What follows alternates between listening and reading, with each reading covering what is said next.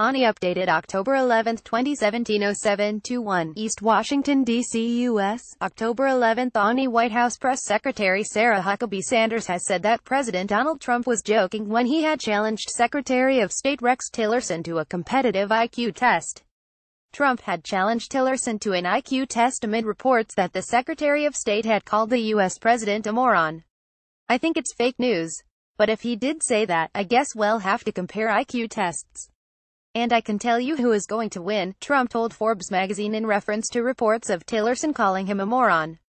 Responding to a question at a press briefing, Sanders said, President Trump made a joke. Maybe you guys should get a sense of humor and try it sometime. But he simply made a joke. He's been extremely clear, time and time again, despite the fact that you guys want to continue to bring this up and create a story. He's got 100% confidence in the Secretary of State. He said it multiple times over the last couple of weeks. And we're trying to move forward and focus on the agenda while you guys want to move forward and talk about who likes who, when that's simply not what we're doing here, she added. On the